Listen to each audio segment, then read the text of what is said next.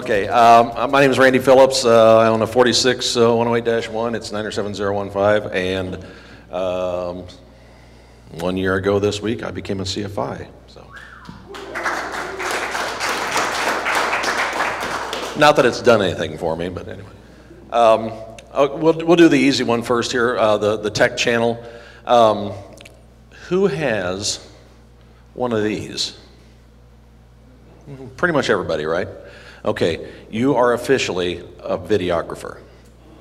I've been doing video work for a few years. 1982 is when I started, so coming up on 40 right now. When I started, the cameras were this size, you know, and you had a big thing down here, and it had a motorcycle battery in it, basically, that powered the whole thing, and you got 20 minutes worth of recording time on it, and the video resolution was standard definition, and that little phone in my pocket will shoot up to 9 times better quality resolution, and the optics on the lenses are better than that big camera was. So you all are now officially, I dub you, videographers. And two, you can edit right in the phone. You don't have to put it in other software. So when we talk about the Tech Channel, what we're talking about is the YouTube channel.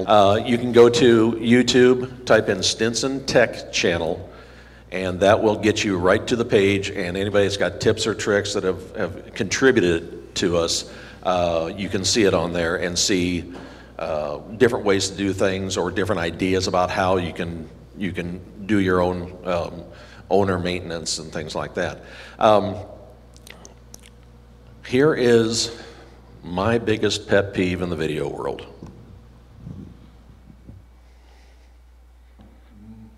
Okay, take a look at this screen. Is it wider than it is tall? Yeah. Take a look at how your eyes work. It's wider than it is tall. That's how you shoot video, folks.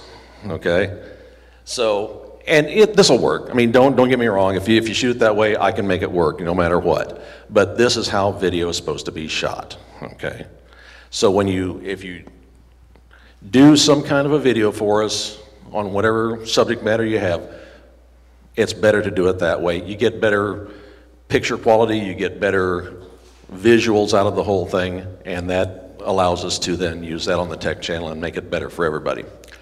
Getting the video to me, there's multiple ways to do that. Most of the time people try to email things like that, and it's just too big. Email won't accept things that big. There are video delivery services, larger files that you can use. If you've got any questions, you can get a hold of me online through the Tech Channel or flyboy4969 @ Yahoo is me. You can always get me that way too, or just ask anybody that is on there, and you can usually find me. So, but the Tech Channel's been a great asset to us. I just had the stats emailed to me last week. I think last month we had like over 1,000 minutes viewed on the Tech Channel. So people are using it. And it's a good resource for all of us, and it helps spread that information. You know, we're living in a digital age, so why not use it? That's what it comes down to, I guess. So, any questions on the Tech Channel? Randy, I'd like to also comment that it doesn't have to be super technical. It's, you know, how do you access this tube or whatever? Exactly. Here's a way that I figured out how to do it. All those little tips are very helpful. Exactly. Yeah, there's all kinds of different ways to do stuff and see how things operate, and you know, all the intricacies of all that stuff. You can, if you have a way of doing something better, show it off. Why not? So, okay. So now the other one, the Hercules Propellers. Okay. So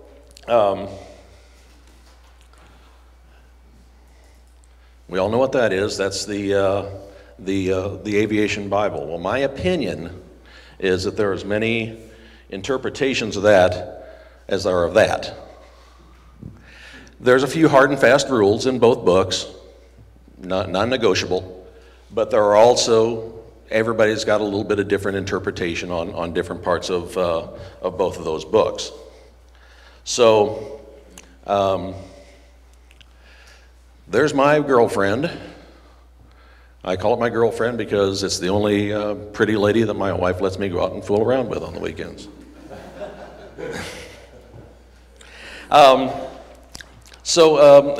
This is my 108-1. It has a Hercules propeller on it, as you can see. A few years ago, I went in for an annual. There's what it looked like before the annual. I got the call that we all dread. There's some metal shavings in your oil, so it's going to be in an overhaul. Went to get that done. Jack Stewart did the overhaul with me. He made me an offer that he would do the overhaul if I'd do all the dirty work, all the cleaning parts and things like that, and probably still some after effects in here from all the fumes from that. But went to do that, got that all done, tore it all down, went through everything, all those beautiful internal elements. And honestly, I'd never been inside of an engine like that myself, so this was a good learning experience for me if you get a chance to do something like that, help out or be around when that's happening. That's a great way to learn a lot about your engine and stuff too. Was all done. I started flying again. Everything was working great. It flew about 15 hours. I started seeing a little bit of an oil mist up on my windshield at one point. Okay, well, something's going on here. So we went back and looked. We figured that was probably this little monster. That's a prop seal. If you have a chance to deal with that, I'd suggest having somebody else deal with it because it's kind of a bear to get on there. That little spring fits around the outside here, and that's what holds that closed. You can also have them as a solid piece. You have to boil it and use grease and a whole bunch of other stuff and pull it over the hub, and it's kind of a pain either way. But anyway, got that done. Started leaking again. Started getting a mist on the windshield again. Okay, well, maybe we didn't do something right, so we pulled it off, didn't own it. By the time we got to the 5th prop seal, there's something not right here. We got checking into a few things, talked to Chris down at Airworks, and he said, yeah, you probably got a bad crank there, something's going on. So we pulled the engine apart again, pulled it off, opened it up again. Got the crank out, sure enough, there was a crack in the crankshaft. So now I'm on the hunt for a new crank.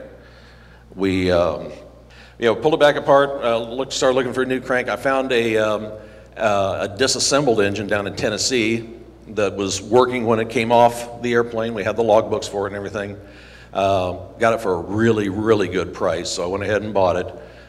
Had the crank sent out and checked. It has also a very, very tiny crack in it. Turns out after the fact now, later on, we find out we could probably have had that ground out. It's such a tiny crack. But anyway, went searching. Susan said she did not have any 150 cranks available at the time. She said there should be some coming on the market soon. Well, that could mean now, it could mean 6 months or a year from now. She did have some 220 cranks available. So made the decision to go ahead and change over to a 220 crank, which that changes it from a B3 engine to a B4 engine. Totally legal to use a 220 and a 150. The difference is that it has a 6-bolt hub instead of an 8-bolt hub. So that means a new propeller. With the crack and everything, it made me think about it a lot. And I thought, well, I want a wood prop, which I like the look of wood props anyway. So I started on the search for a wood propeller. With a B4 engine, Stinson Tech does not have a certified prop for that. They do have a metal prop. It's right at $5,900 for a metal prop for that. Went ahead and, but they said, yeah, we can make you one. It won't be legal, but we can make you one. The wood prop was going to be around $4,000 and it was going to take 3 months to do. There at that time had been a lot of folks talking about Hercules, And some guys out on the West Coast, I believe, up in Washington or Oregon, somewhere up there, several folks over there have them. Several other people around the country, and they were reporting really good success with them. They really liked them. So I got a hold of Hercules. They said, yeah, we can build you one, sure. It'll be $3,000, and we'll have it to you in 30 days. Okay, that's a pretty good deal. Okay, I'll go ahead and do that. We talked to the FSDO in Springfield, Illinois. They said, yeah, with the original, and that's some of the planes that they have put props on there, by the way. They went ahead and started building it for me, sent me pictures along the way the whole time. The original TCDS for the Stinsons say any wooden propeller that meets the static requirements there.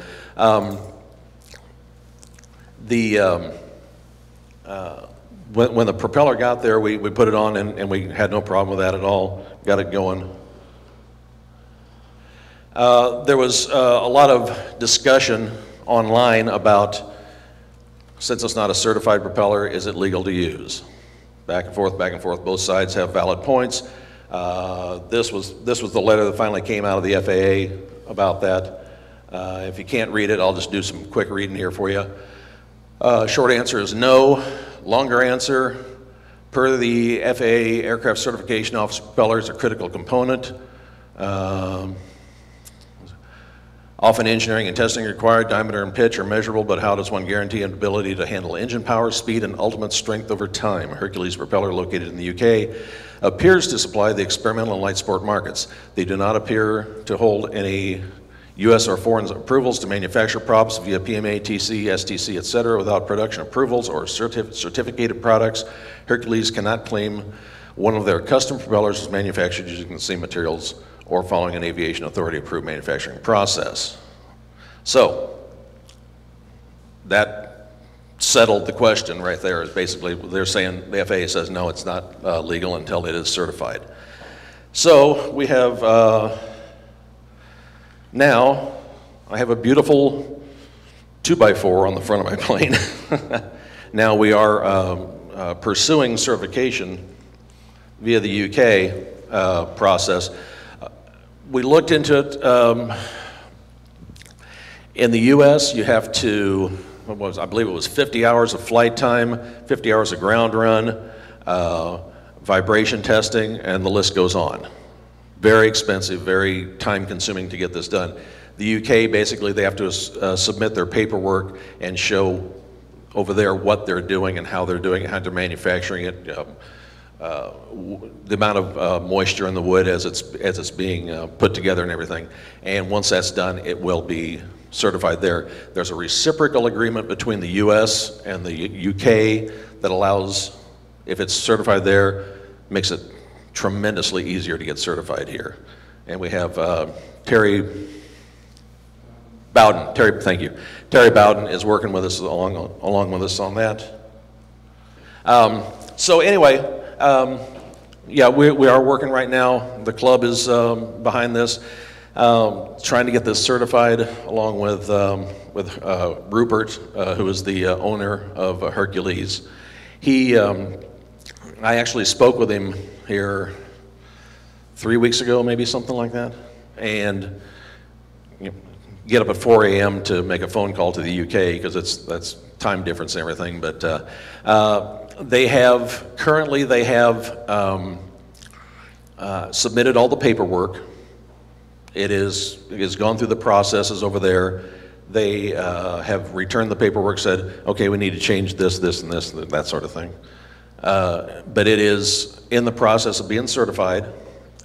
He has now hired a full-time person, a gentleman who's retired who has dealt with certifications all of his life over there, and they've hired him as a full-time employee to pursue certifications for these propellers, both there and here in the U.S. So his last comment to me was, it's moving, but it's moving at a glacial speed, which seems to be the way things go with this sort of thing. So, but it is on the way. Hopefully it's going to be done, be fine with me if it happened tomorrow. I don't imagine that's going to happen, but we have another avenue here for propellers for our planes that, you know, with the crankshaft situations that we seem to have, this might be a very viable, very useful product for us to have, you know, under our belts. And it seems to be something that Hercules wants to pursue. They realize that there might be a good market for them to expand their business as well. So, questions? Yes, sir. Assuming Hercules is able to get the European certification or UK certification, do you know what the process is to take advantage of that reciprocal? Terry does. And he specializes in antique certifications. He's a DER, designated engineering representative. He specializes in antique stuff and has worked with Susan quite a bit on multiple projects in the past. He's very well versed in that stuff. So you know, I'll defer to him and let him deal with all that stuff. But it's once it happens there. Apparently that reciprocal agreement makes it significantly easier to get it done here. So, yes, sir. Do they make those cranks, I mean, to match, do they drill the props to match the crank? Yes. So you can do a 65 or 165? Yeah, you can do anything you want. We basically, what we did was that, and I'm sure I'll mess this up, there's a standard bolt pattern for, I think, a Continental, and that bolt pattern is exactly the same as what this crank is. Okay. Okay. And we literally, you know, took a piece of cardboard and pushed it into that crank, made impressions in the cardboard, and made sure it was in there really good. I put that in a FedEx envelope and FedExed it to the UK, to Hercules, and they looked at it and said, "Oh yeah, we can do this, no problem." Came back and it's perfect.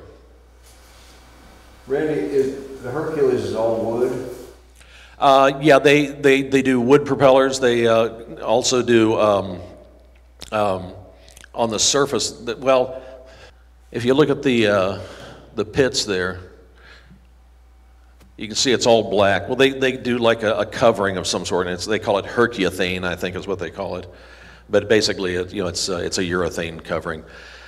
And the leading edge, they also I'll call it Hercules on there as well. So if you do get into light rain, it's, you know, you don't want to fly a wood prop in heavy rain because it's going to just destroy it. Basically, it's so much impact force on it. But that they can do the brass or nickel leading edge, and they also do, like I said, what they call Hercules, which is their own design of whatever it is, but for the leading edges. But yeah, basically they're all wood props.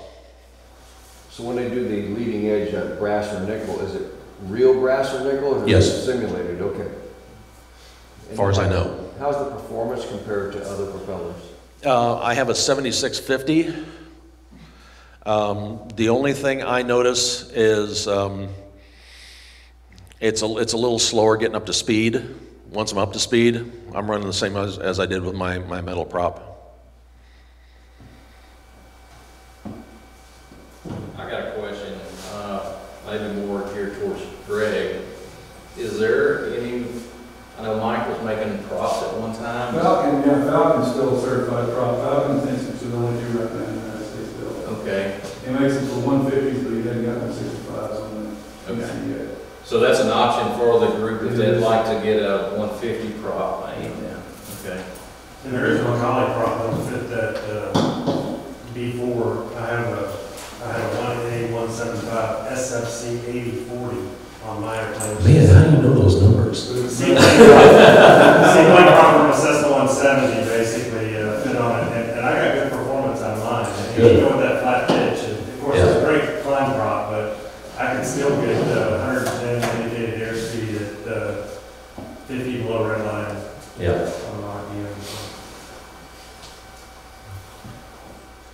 Was your metal from the crank? I'm sorry? I know this isn't a prop question, but when they found the metal? Far as we can tell, it was the front lobe of the camshaft.